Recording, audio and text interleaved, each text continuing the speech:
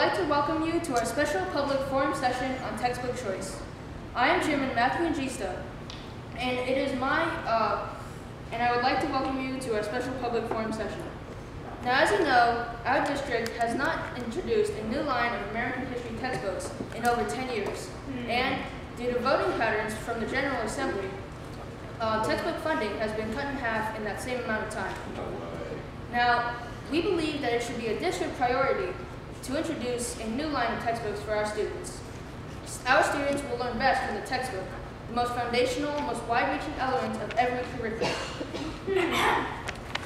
Oh yes, I'm very sorry, Ms. Franklin, but of course teachers are our most important part of curriculum. Yeah, teachers are way more interesting than textbooks. Mr. Douglas's stories and projects beat reading that stupid book. Plus, I think I'm developing early onset back problems from carrying all that stuff around. You're telling me. Can you please refrain from having comments before we open the floor to the man? Thank you very much.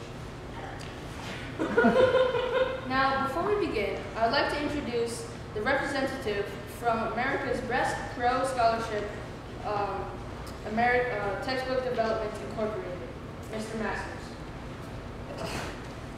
BS Pro is currently the front runner in the bidding process, and Mr. Masters will be on hand tonight to answer your questions and take your comments.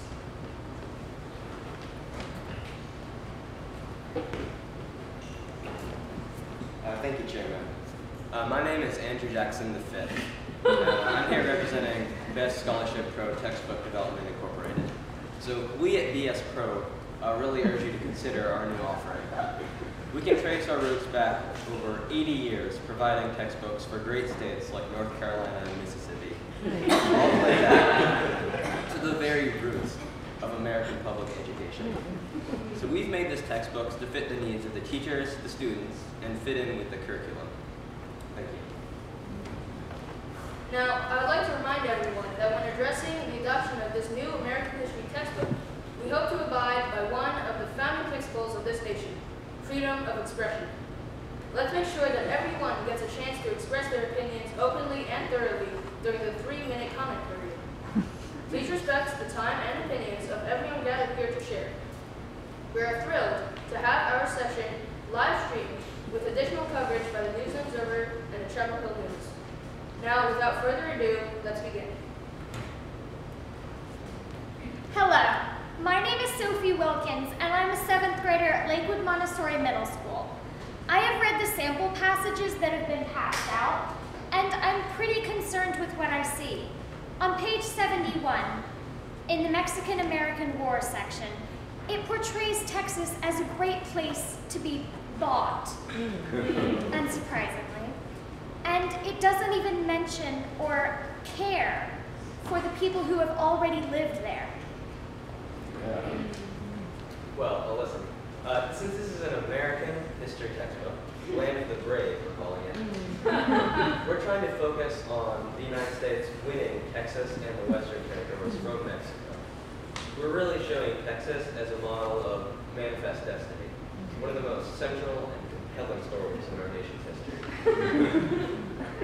I thought the manifest destiny was when Americans decided that God would support them when they killed and destroyed on their way to the West.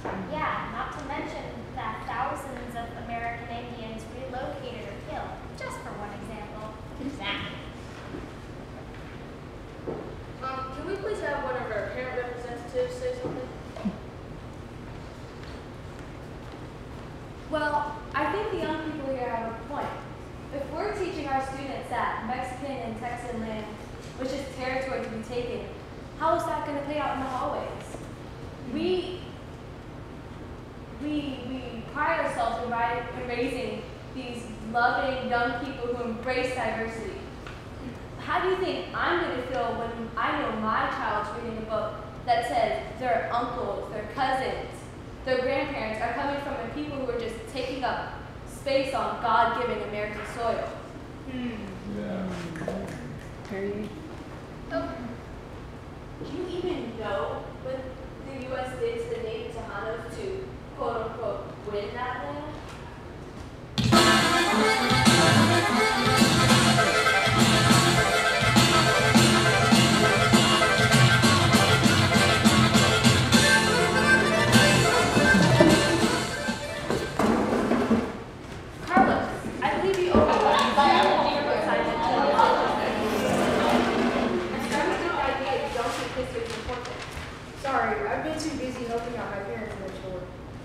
you ever heard the expression, if you don't remember the past, you're condemned to relive it? I don't have time to remember the past. What does that have to do with me? Are you serious? If my ancestor Juan Seguin heard you, he would turn over in his grave. What if I told you from, let's see here, 1825 to 1829, the U.S. was trying to purchase Texas? I thought Texas belonged to the U.S. Not back then. At the time, the northern Mexican states consisted of Texas, New Mexico, California. These areas were sparsely populated, and the settlers there were rebellious and cared little for Mexican government. They could also be difficult to control. Like the kids in this class? Very funny. Anyways, Mexico became concerned about the security of its northern states. In the 1830s, they began requiring passports for the entrance into Mexico from the north. In an attempt to stop U.S. colonization of Texas, Mexico refused to allow slaves to be brought into Texas. Texas had slaves? Mexico is a very proud country and wouldn't sell its northern territory. They were angry that the U.S. immigrants ignored their laws. Many American leaders viewed Mexico as an arrogant and unreasonable country, especially in its refusing to sell its northern states. It's kind of similar to today, except the other way around. They should have built a wall. You do know how our Tejano ancestors got hassled in the 19th century, right? Our ancestors? What's it say, John? Harvest, have you spent the last week since we in class? You should know what they say Tejanos. Tejanos were the Mexicans living in Texas during the Mexican-American War. Remember, the treaty was read after Americans won.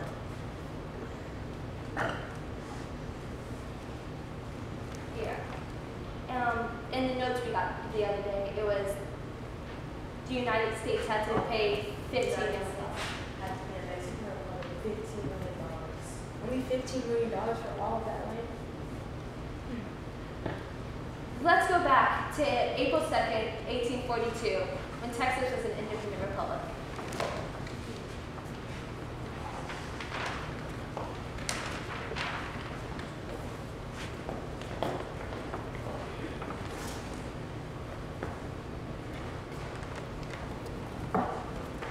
Ha, te gané. No, not again. ¿Cómo es tan bueno en esto? How are you so good at this game? Some refer to it as talent. I can be a famous political leader and soldier, but I can't beat you in this game. How is that possible? Someone else wants to beat me in this game. Come on. Juan, Mexican soldiers looking for you. You have to get out of here now. You're wanted for cheesing. You should go now. What's going on? Who was that?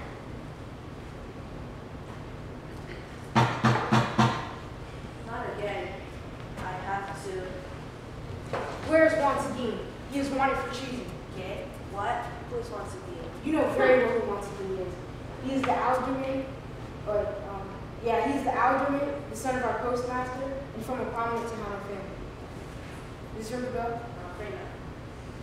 It says here he has 10 children and is also married to Maria Gutierrez Flores. Oh, that wants me. I have no idea who he is or where he is. Wasn't he a traitor to Texas and spy for Mexico? I would never suppose someone would betray us. Who's Juan Seguin? Moses is going to be so mad when I come back empty handed.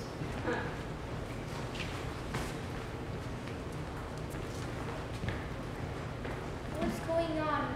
Why are they looking for you? Why did you lie to the soldier? Santa Ana is telling everyone I have an alliance with Mexico. That was a spy for them. Is it true? No, of course not. Santa Ana's just lying. I have to go now. It's not safe for me to now. Little Bobby, when will you return and leave us?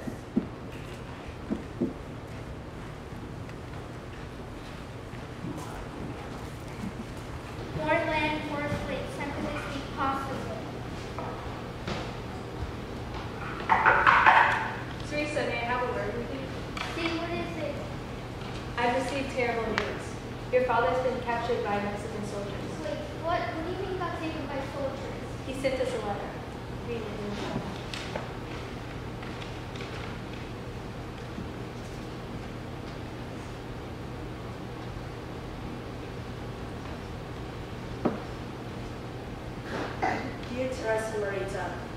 familia.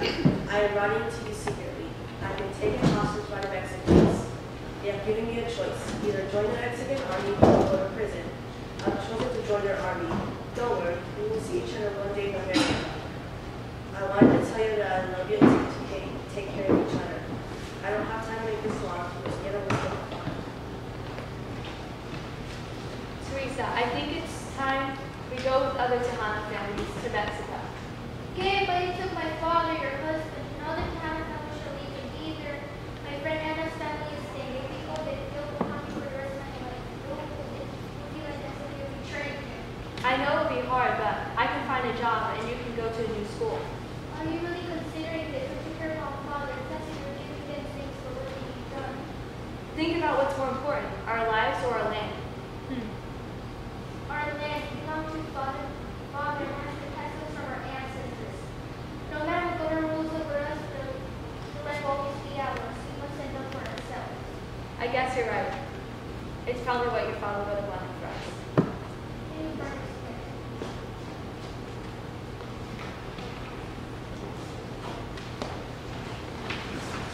In the 15 pages that I read based on the Vietnam War, there is not one representation of the Montefiores who fought aside the Americans. This book needs a better representation of all. I've never heard of them. They weren't in my textbook when I was a kid, and I've heard that all. The Montefiores are an ethnic minority who live in the highlands of Vietnam, and they saved my life during the war. Mine too. In recent years, they've suffered horribly because of political and religious persecution. How can we turn a blind eye to their suffering? And if we don't include their stories in this book, are we teaching our children to do the same? The Montagnards are the indigenous people of Vietnam, and we have lived in the central highlands of Southeast Asia for centuries, even before foreigners settled the area and named it Vietnam. We will tell you the story of how foreigners explored our ancestral land and brought with them the oppression we encountered in the face of many different governments, and of our exchanges with brutal regimes and policies. This is your captain speaking. Please put away all mobile devices. Make sure your seat belts are fastened. Make sure your seat trays are in the upright position. Prepare for takeoff.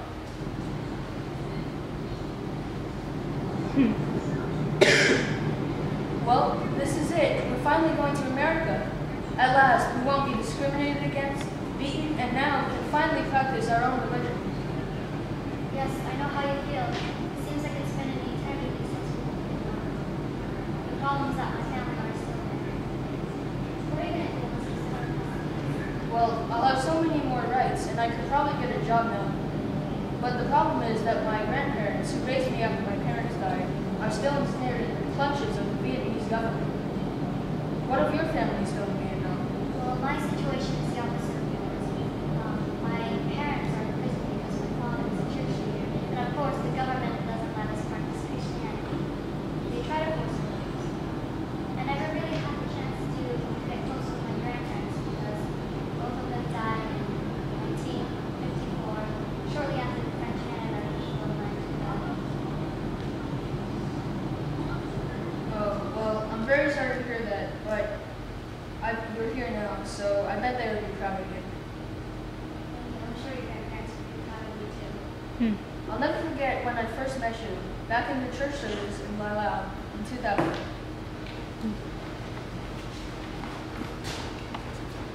The Montagnards have always been a problem for Vietnam. In the 1800s, the French colonized the area, and they were forced into servitude on the plantations. All I wanted was to be left alone in the Central Highlands, a dense mountainous area. In 1975, after the Americans left, and North Vietnamese soldiers like me united the country, they became even more of a problem. Still, to this day, they maintain the belief that large areas of all our country should be theirs. They also hunt and use inefficient methods of growing crops, and practice a religion that invites foreign intervention into our country.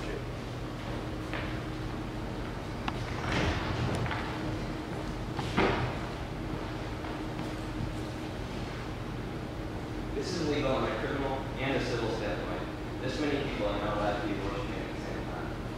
When inside, make sure you arrest the pastor.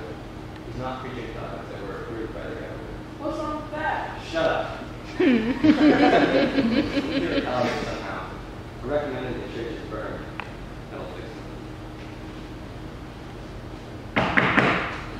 Police, go! Run!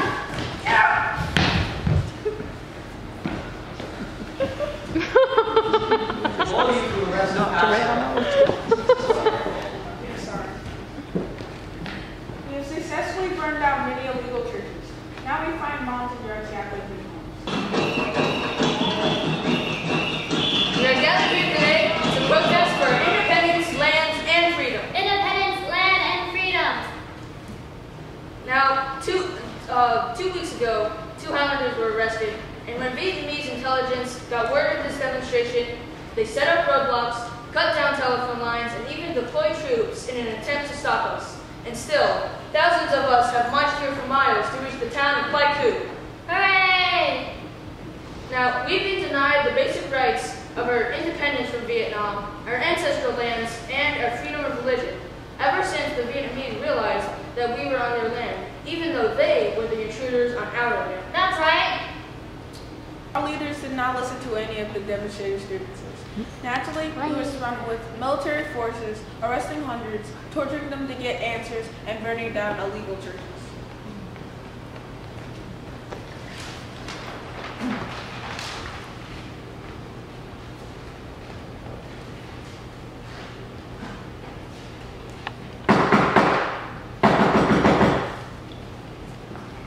Hello?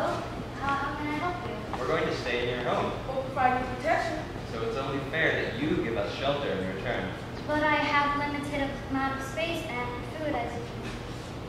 Well, it's not really your choice. We decided it for you. To make it easier for you, we'll help you out in the fields. But I don't need help from you. My neighbors help me and I can manage perfectly well. Well, you don't want to disobey government orders, do you?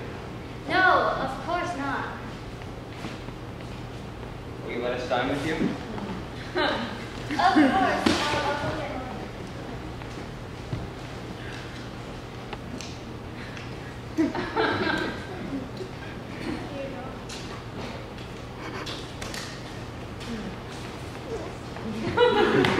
Ah, thank you.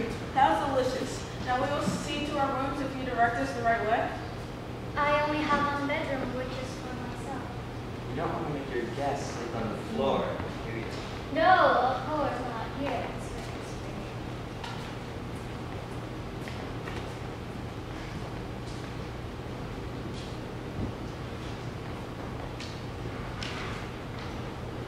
I can't do this. They've already depleted my stock of food. I'll never be able to survive.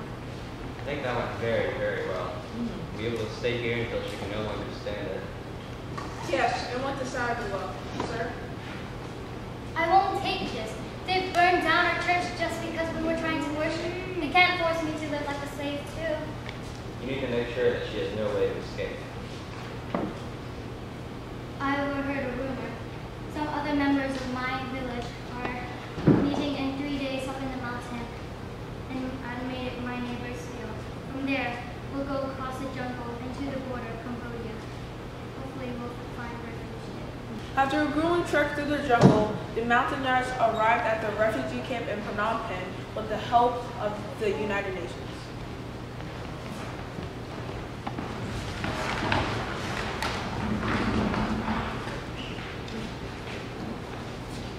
So if you need help talking to another UN official like me, they'll be sleeping there, bathrooms are done. Thank you, sir.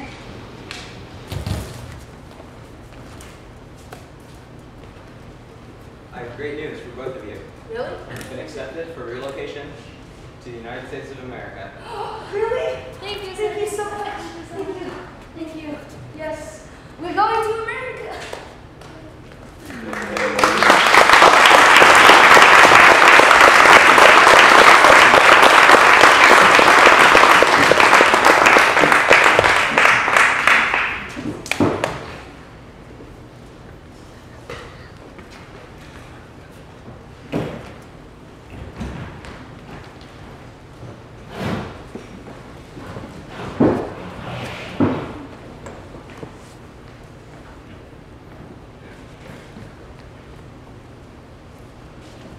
And here's another thing.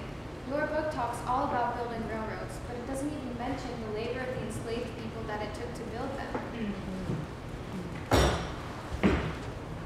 Okay, I get it. This is going to be one of those everything's wrong with mainstream America meetings. Yeah. But listen, I don't write the books. I just field the concerns and convey them to the company. You should complain to them, don't get irritated with me. We need to make the textbooks fill the needs of the largest buyers, Texas, California, and Florida. We can't just go making smaller textbooks for every district in the country.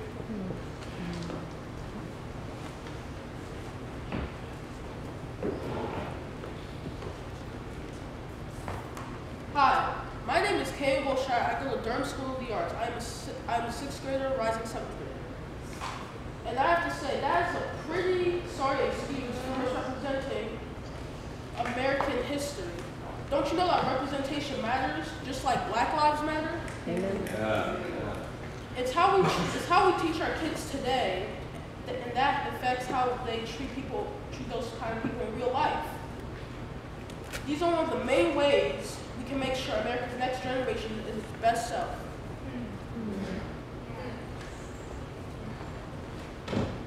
Representations do matter, and so does shining light on all the injustices wherever they occur. It's just like what George Washington Williams did when he went to the Congo. What? You don't even know who he is? George Washington Williams was an African-American journalist who exposed the true horrors of the rubber and ivory trades in the Congo. The rubber and ivory trades in the Congo, or the exploitation of rubber and ivory trades in the Congo, helped build the machinery that we use today.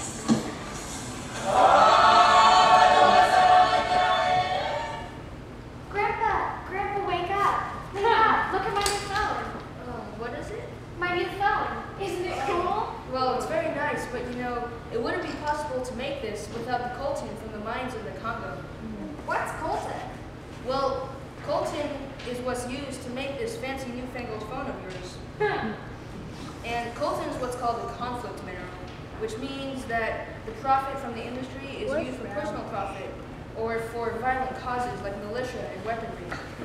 That's terrible. But illegal industries and foreign companies come into an area and hire local workers, and they pay next to nothing. And the result of this is that 5.4 million people have died because of the coal mining, because of the coltan mining industry in the Congo. That's horrific.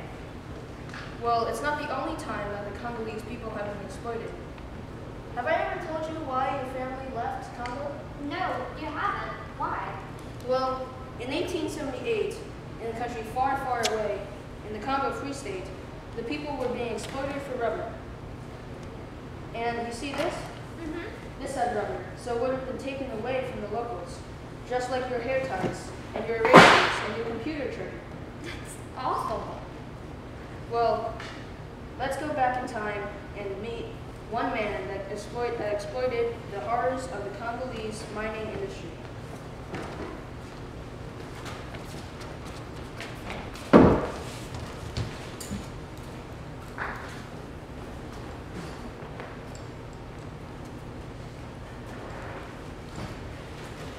Harry, breaking news! New resources found in the Congo Free State. Royal explorer Henry Morton Stanley discovers the African country of Congo and its precious resources. Outrage! New allies are turning traitor. They're going back on their words of protection and peace. Belgium is helping the Congolese by building schools, helping develop cures for disease, and giving protection to the citizens. Your Majesty's government has sequestered our land, burned our towns, enslaved our women and children, stolen our property, and committed other crimes too numerous to mention. Presumptuous Negro American journalist George Washington Williams meets Her Majesty King Leopold II making false accusations and promoting slander.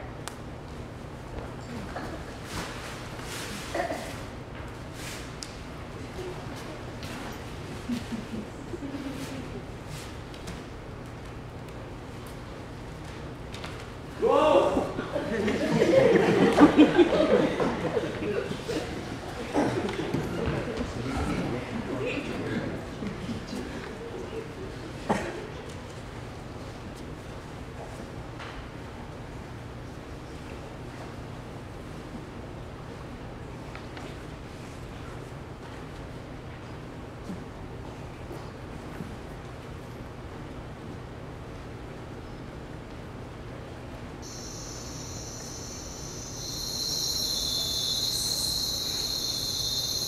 After meeting with King Leopold II, I've decided to travel to the Congo Free State to see if the rumors that the Belgian government has been making the Congo improve.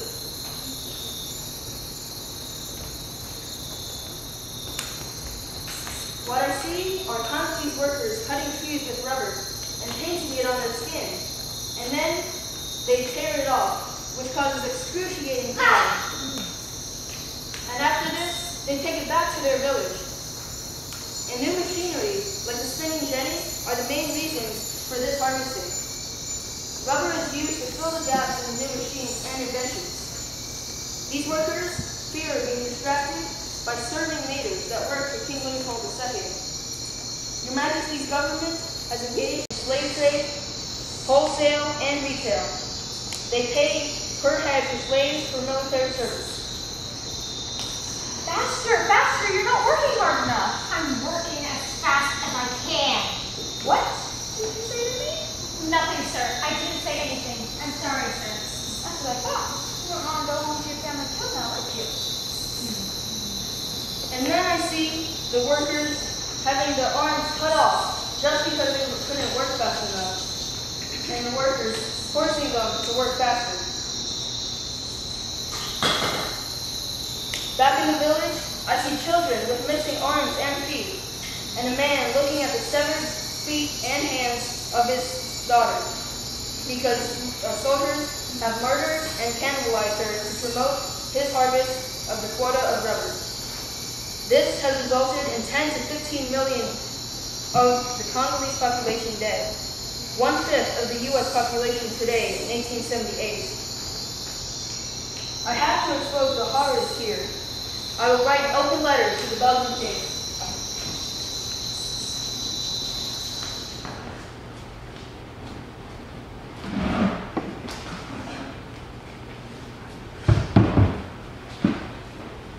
I appeal to Belgian people and constitutional government. Constitutional government. So proud of its traditions, replete with song and story of its champions of human liberty. Human liberty. And so jealous of its present position in the sisterhood of European states, Sisterhood of European States. to cleanse itself from the imputation of the crimes with which your Majesty's personal state of Congo is polluted. State of Congo is polluted. I appeal to anti-slavery societies in all parts of Christendom, philanthropists, Christians, statesmen, and to the great mass of people everywhere, to call upon the governments of Europe to hasten the close of the tragedy your Majesty's unlimited monarchy is enacting in the Congo.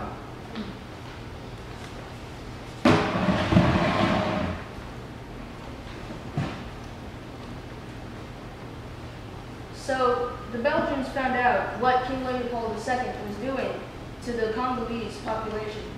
But that can't be the end of it. There has to be something after. Well, that isn't the end of it, and it's still not over. There are still many struggles, and the Congo Free State is still a dangerous place. And that's why first world problems and why your new phone isn't really important. Many people can't advocate for themselves, And this is all because of the coltan mining industry of the Congo Free State.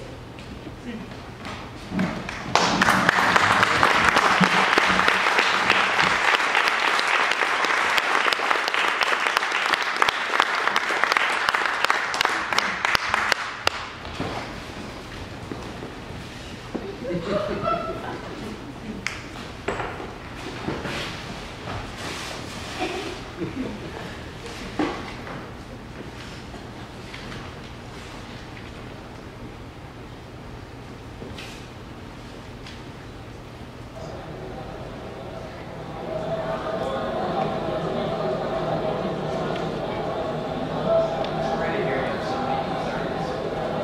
It just seems these days as though consensus on what America even is anymore.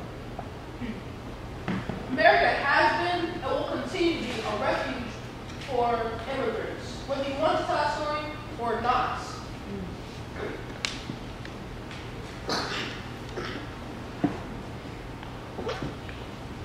We are only going to succeed as a country if we make room for everyone else and teach our kids accurate and relevant stories. Yeah, he's right. It won't be easy, and it requires fighting some pretty long-held beliefs about who and what America is, but it can be done. I noticed in your textbook that you thoroughly described the exclusion and treatment of the Chinese in California and the Europeans in New York. But what about other immigrant groups? You know, there's a great story that's not in your book that deals with immigration and rights. Have you ever heard of the case of George Dow versus the United States? No? Well, let me tell you about it.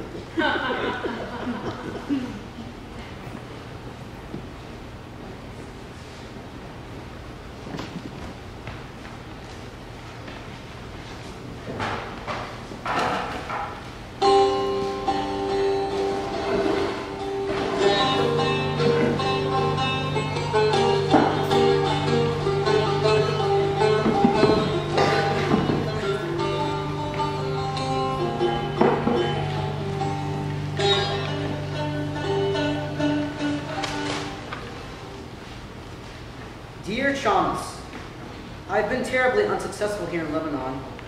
The silk industry has been collapsing because of the great amount of industrialization and other countries starting to produce silk.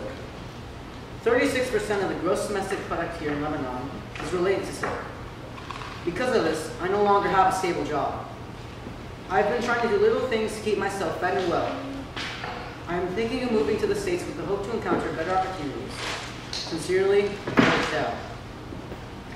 27-year-old George Dow travels to Philadelphia on a ship from the city of Latroon in northern Lebanon in 1889. Later, he moves to Charleston, South Carolina, and opens up a dry goods shop. Hey, come in. What's on? Hey, George. What can I get for you today? May I please have the newspaper, please? Sure, it's right over there. Hello, can I get some dried dates? Okay. Here are your dry dates. Can I also get a yard dried fabric as well, if you have some? Well, my dry goods store doesn't just sell dried things. I sell all sorts of things like toiletries and canned foods. No, I'm pretty sure that's what I want. Okay. Here you go. Thank you. I think you should sign here. Have a nice day. Bye. You know, George, it would be best if you actually naturalized so your store is legal. What do you mean? What is naturalization? The Naturalization Act was passed in 1790.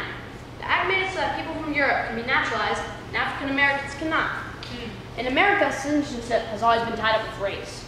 The act states that the criteria for naturalization is 2 years of residency, proof of good moral character, and oath to the Constitution. The act also said that you couldn't be naturalized if your father had not been a citizen of the United States for 2 years. It's basically when you obtain the rights of an American citizen. That does sound nice. But I'm not white. Won't that be a problem?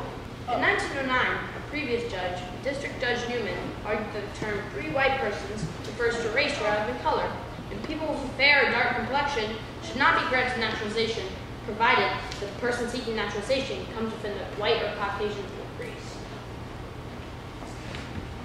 Meanwhile, at Judge Smith's home, Judge Smith is waiting for the food. He decides to read the newspaper. What? Why are those Syrians coming into our country? I swear I'll do everything in my power not to let them in. Honey, what's wrong? This filthy Syrian immigrant is trying to be naturalized. Who does he think he is? Don't you think you're being a little bit too harsh?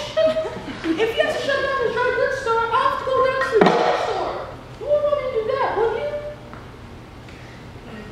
In 1913, Dow was in the courtroom pleading his case to Judge Smith.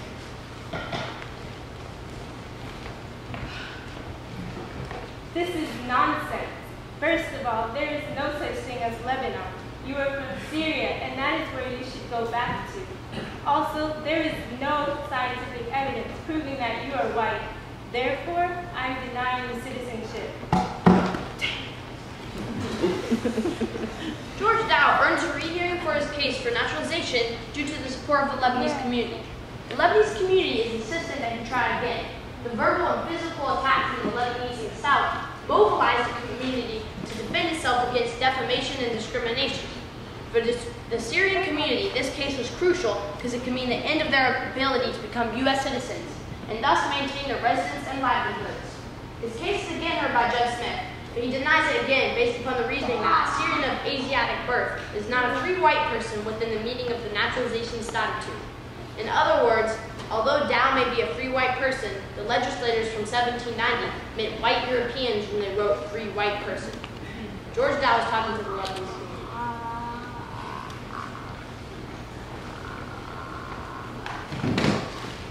I tried, Thomas, but you were wrong. Judge Smith denied our request twice. It's okay. We're just gonna have to try a different way. Look, the story made today's newspaper. Read this article. A Syrian immigrant, George Dow, has recently been denied naturalization twice by Judge Henry Smith. His reasons for the ruling are that, among other things, Dow was in the color of the tinged or sallow appearance that accompanies a person rather than purely European. This was not the first regarding this issue. There were many previous Syrians that were similarly denied by Judge Henry Smith. What? No way. Wow, that's not fair. I'll write an article in Al Huda, our local Lebanese newspaper, spreading the word. We have to fight back. Maybe this time we should get an experienced lawyer to help us. Who do we possibly know that is an experienced lawyer? Well, I know someone who knows someone else who's best friends with this other guy, who's with this other person, who will probably help you. Thank you.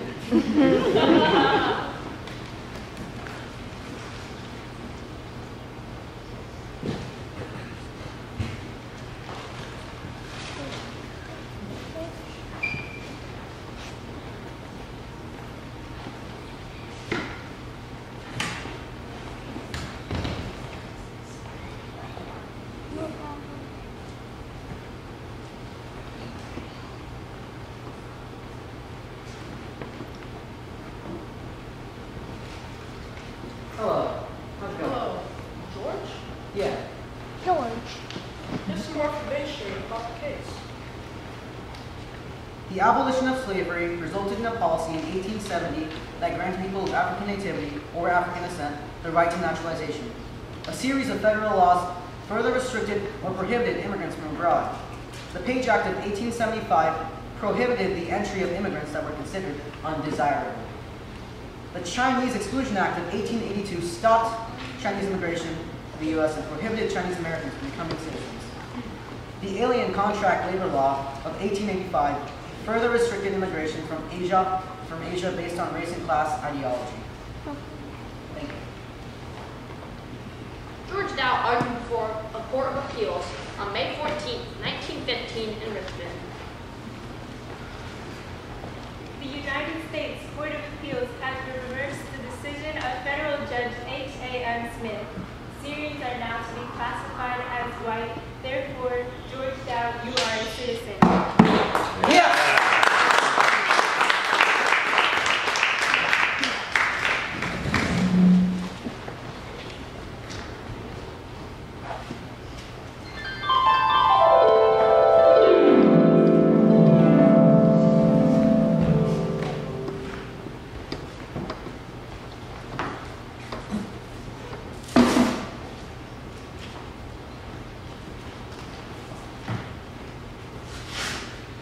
to sleep today because I'm really happy that I got naturalized. Good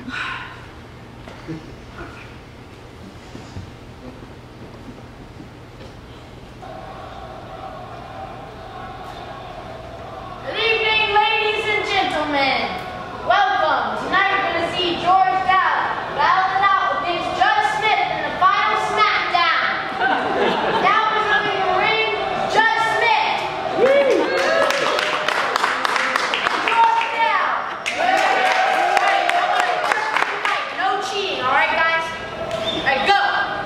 You're not from here, you're from Syria. You gave your vote, didn't you? Go back to where you came from.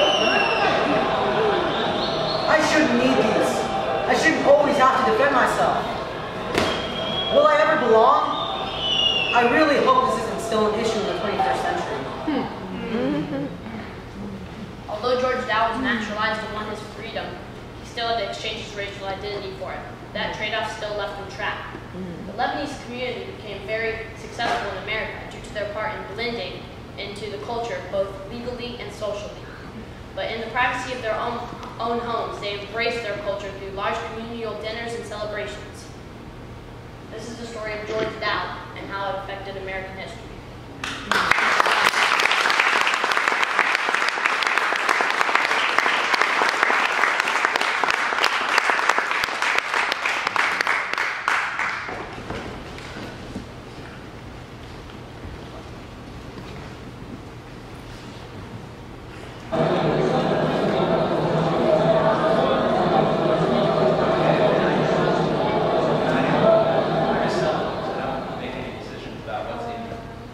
But can't you go back to this BS company and tell them the concerns? Can't you find the writers and tell them that they need to properly convey these important historical events? Even if I access to those people, it's a much bigger issue than that. Because the textbooks have to reflect the issues of whoever buys the most copies. And which books get selected depends on a lot of things. How visually attractive the cover of the book is. How cheap we can make it. How interesting the kids might find them. They're boring. Thank you, sir. But we can't just focus on one perspective, but we still need to reflect on who's buying the most copies.